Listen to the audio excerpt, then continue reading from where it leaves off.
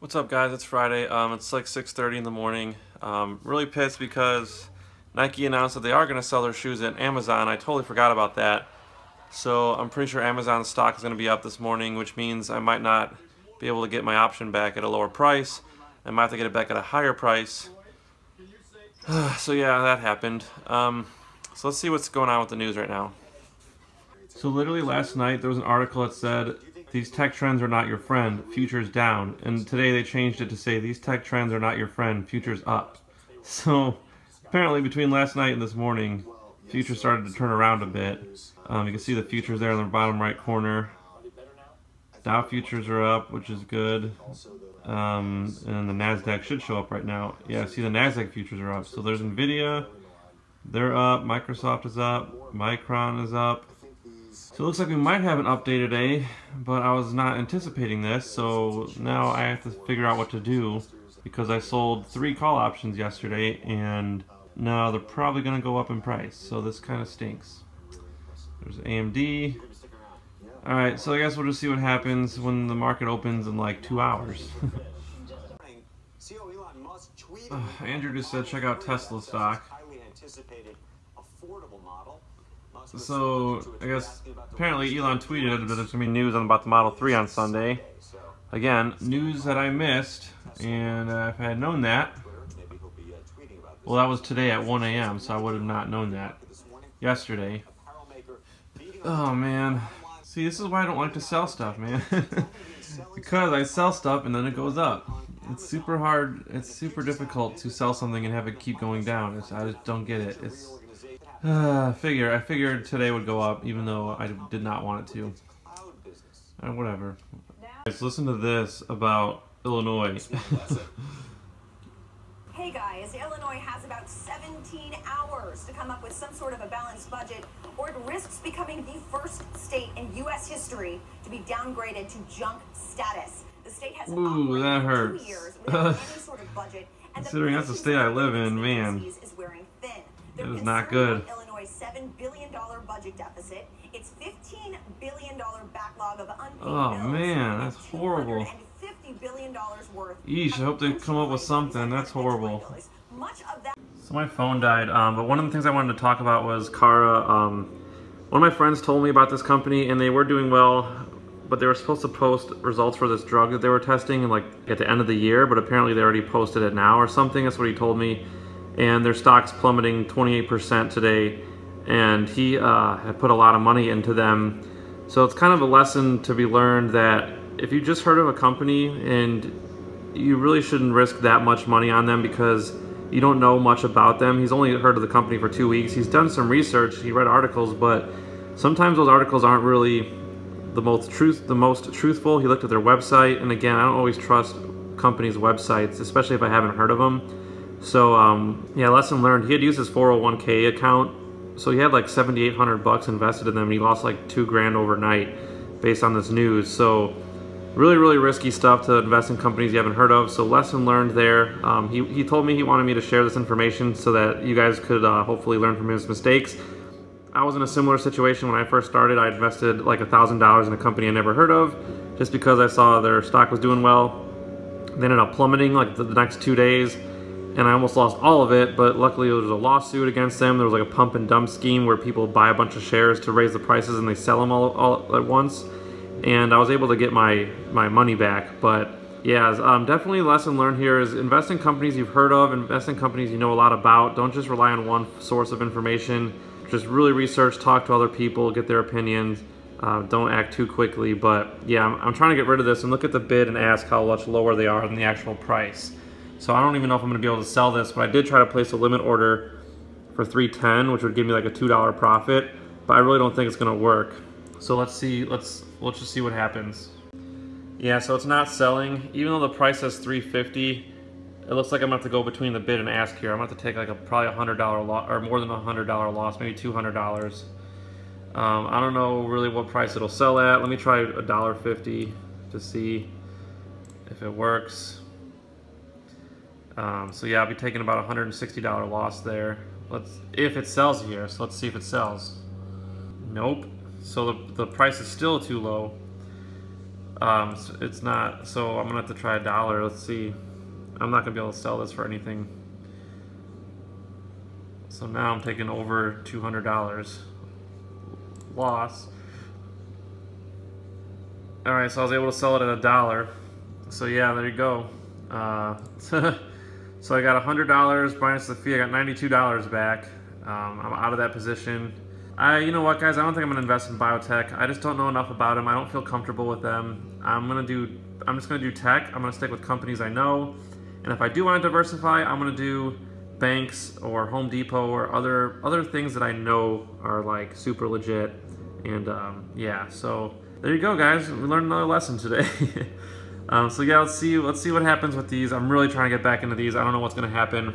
I might have to modify or just place completely different orders. I'm not sure, but we'll see what happens.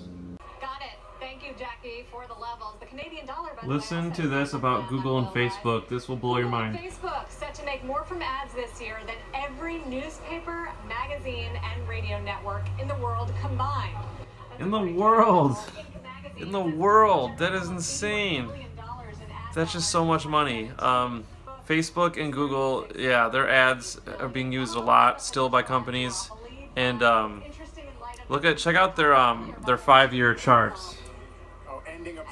Look at those gains for 5 years. That's really solid. That is really solid, especially if you had owned options the whole time. You'd have made so much more money. So yeah, I just gotta get ready. I'm gonna show you guys what I did with my options. I had to adjust my strike prices so I can get back in at lower prices. So I did kind of lose money in a way, but I was able to spend less money, but I had to raise my strike prices. So I am taking on more risk now. But I was able to get back into Amazon and Tesla. I'm still waiting on OLED because OLED is down for the day, so I'm hoping that they can continue to go down. That's the only reason I haven't modified this one yet. I have my limit set at $10.30 or 20 cents, I believe. So I'm hoping that ask price comes down so that I can, oh no, it's at $10.40, I'm sorry.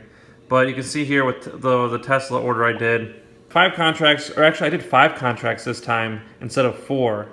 And I raised my strike price from $500 to $550. But I do think that if the Model 3 is a success, I still think it's definitely possible to go up to $550 by January of 2019. Remember, this is 2019, so I have a year and a half from today to hit that. And then Amazon, I kept the same expiration, but I raised the strike to 10,000 or 1,030 instead of 1,020. So I only raised it $10, and it was a little bit cheaper. I'll put next to actually I'll put right next to it, like right here. I'll put what I spent on them originally. I'll put it like in red or something, or maybe a other color. I'll just put what I spent, or what I'm sorry, I can't talk, guys. I'm going to put right here what I got back when I sold the options yesterday, and then you can compare it with this number so you can see that I did spend less money. But yeah, I'm taking on a little bit more risk now because their prices started going up. So I wasn't able to get back into those same exact call options. But I'm really hoping at least with Universal Display, I can get in. So I'm gonna keep my eyes open. I'm just gonna keep monitoring it and see if I can get back in. If not, I might raise my thing a little bit more, but we'll see. I'll show you how much I spent. So this was from yesterday. I sold it at $10.96. So as long as I can get in underneath that and take into account the fee, I should be able to spend less money on that. So I'm just crossing my fingers that I can make that happen. 5% of the time. Now, we want to call your attention to one index in particular, and that is the NASDAQ 100, because over the course of the last 20 years, this larger cap or mega cap NASDAQ index is actually one of the biggest winners. It's up on average 6% over the last 6 months of the year, and it's a positive trade around 70-some% of the time. So, as we talk about the themes that are developing and what to expect, technology, biotechnology, the NASDAQ in particular, could have a big say, guys, into what happens. Back over to you. All right, Don, thank you. We're going to continue the conversation on tech. What will the second half of the year hold for the world's most valuable company as they get set to release the iPhone 8 of iPhones that everyone's excited about? Have the gains already been priced in around that in the first half of the year? Nope. It's a great question. I think life on planet Apple has never been more exciting. It's our top pick for second half of the year. It reminds me of a lot of 2013. Stock hit a low in the summer of 2013. It rebounded 156% from that level. The valuation is very similar to the bottom in Apple in the spring of 2016. Can you imagine if that happened? A similar type rise, Apple would be at about $230 from the low in April 2016. So he said if that happened again this year, I think this 8% pullback we see it'd be at $230. Wait, in 2013, the stock was down 40% off that high from 2012, right? I mean, it's not as if it's really been that bad recently, is it? And I just wonder about the valuation. Not that it's expensive ever, but what the market has been willing to pay for Apple. You know, if you got above 15 times forward earnings once or twice in the last 5 years, you kind of got there in May. So is there kind of a ceiling on that, do you think? So you got to remember, Apple was over $130 before falling to that $90 range in April 2016. I remember so that. That massive correction. Right. And then you started to bottom, as we thought, last summer. And so off that bottom, you know, 156% increase would give you about 230.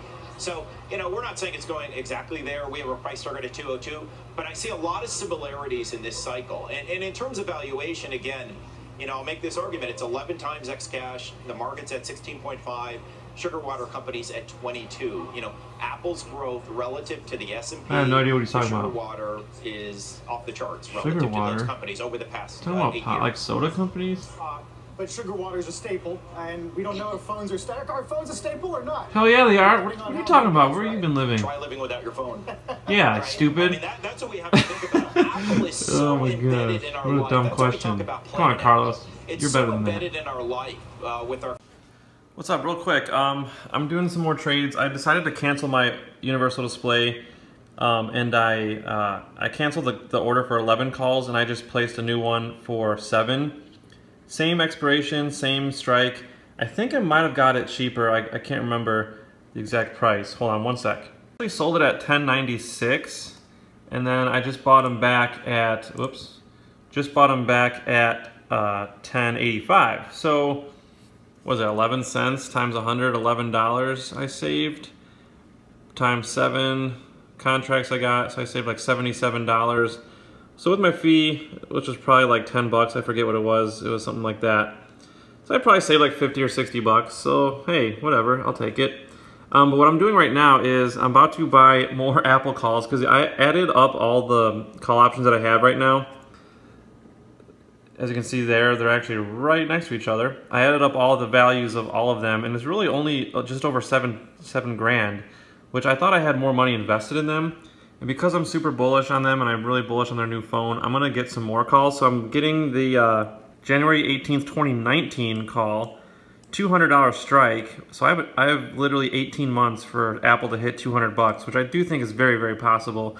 So I'm gonna get 19 contracts for 2019. Figured I'd match the numbers. I could only afford 19 anyways, so yeah, so that's how much it's gonna cost me in commission, $20.25. That's how much it's gonna cost me total. So I'm gonna go ahead and place this order, and that'll be the last trade of the day. So I am pretty much all out of money. So there goes my order there. Now if I go over here, so now I have $666.67 and $200 non-margin. I'm keeping this money just in case I have any more margin calls. I need to have some money left over just in case I have another margin call, which means like basically my portfolio value drops too low based on what I'm borrowing. So I'm gonna keep that there just in case. And I owe Scottrade that much money now, which is fine. And yeah, I think I hopefully should be done trading for a while. Those are my trades. We're gonna see the market close in about 20 minutes. We'll see what happens. All right, so the market's closed, and we lost money, but not that much money compared to how we've been doing. But this week absolutely sucked. We lost over 24,000, I think, this week. So it was not a good week. But last week we made almost 10 grand. So for the month, we lost about $20,000 total. And considering June is a pretty crappy month, I just checked my records last year. I only made $161 profit last year because it was just all over the place. And this year with me owning options, it's even more all over the place. So the NASDAQ had a bad finish, as you guys know. So losing 20 grand I don't think is the worst thing. I think it could have been a lot worse actually. So I'm looking forward to July, August, September, because last year those were really good months for me. I made money all 3 months. So I'm hoping this year we can repeat that. So knock on wood. Come on, baby, let's do it. All right, so let's show you. I'm gonna go right into the computer screen here and let's look at how we did. Here's our balance. We're a little under 83 grand, but you know, we're still up for the year, so being optimistic.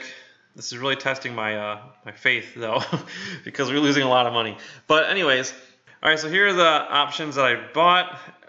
All the trades that I did. I sold Kara for a loss. I rebought into Amazon and Tesla, but because the strikes that I sold would have cost me more money to buy back, I raised the strike prices for each of them, and that lowered the price. I was able to get one more call of Tesla, so now I have 5 instead of 4. So hopefully that'll pay off for us. And yeah, so got in, spent a little bit less money, but had to raise the strike, but we got back into those. Universal Display, we got in for just a hair cheaper, so that was kind of cool. And then Apple, we bought 19 calls for this strike. So I'm really excited. I'm hoping that the iPhone does well and that we will make some good money on that. Now this positions list will be kind of screwy because I sold and bought a bunch of stuff. So here you can see the top gainers. Domino's Pizza we did own before today, same with Whole Foods, so those were our top performers today. Tesla we bought, so we can't really rely on that number because I think we're even with those, not quite sure. But anyways, you can pause if you want to look at those. Here are our losers for today. All these guys down here in the red. Micron started off the day really well and then just dropped, so that kind of sucked. I don't know why, but they had decent earnings reports, so I'm not sure what happened. I gotta look more into that, but I probably will forget because it's 4th of July weekend and I got a lot of work to do anyways. So yeah, there's that, but really just Micron was the worst one, and then BlackBerry, but everything else did okay. I mean, it wasn't bad. It wasn't too bad. So here are the watch list, so you can see who actually did do well today. Nike was the #1 performer today on our watch list, and here's the second page. Pretty good day for these guys. Pretty decent day for these guys. And then on the bottom half of this, these companies lost money, so you can kind of look at that. Universal Display came down, but didn't come down enough for us to be able to buy the same options back at the same price, so we had to adjust our strike with that. And then here's the last page. Kara got slammed today because their drug, I guess, did not perform well, or their test results were bad. So there you go. All right, so let's finish this video. All right, so yeah, I hope you guys liked the video. If you did like it, please hit that like button. And this might scare a lot of you into trading options, but just know that if you diversify enough, if you lower your risk in many ways as possible, like I like to set long expirations. This wasn't one of the worst weeks for the NASDAQ, but even with that said, NASDAQ still went up this quarter, so I think they're going on 4 quarters in a row of gains. I forget the exact number, I think it's 4. But yeah, so I'm hoping, I'm really superstitious if you can't tell with stocks. I'm really, really superstitious, but I'm hoping that the worst of the storm is now behind us and we can look forward to July, August, September and have some really good months ahead. So with that said, hope you guys have a fantastic 4th of July weekend. Thank you guys so much for watching. We will see you guys, I think Monday. So we'll see you guys then.